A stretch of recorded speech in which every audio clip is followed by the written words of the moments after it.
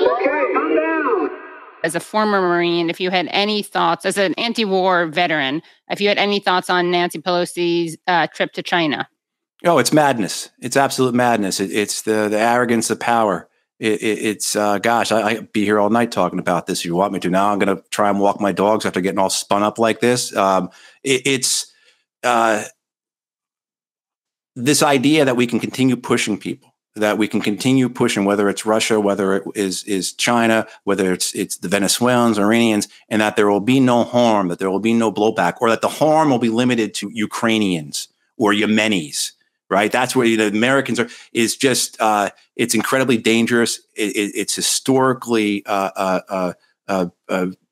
bankrupt, and it's despicable because the endangerment. Look, for 25 years, the United States has been told by the Chinese, stop sending your aircraft carriers up to our coasts and humiliating us. I mean, at some point, they are going to push back.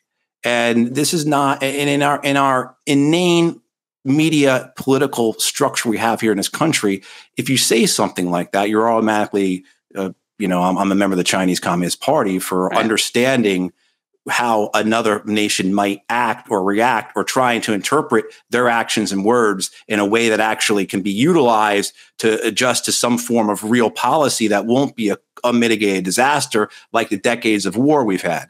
So, Pelosi visiting there. I don't know why she's going, what the purpose is. I assume it's got something to do with her crooked husband. I mean, that's where I'm going to with that, because the members of the Biden administration are saying, don't go.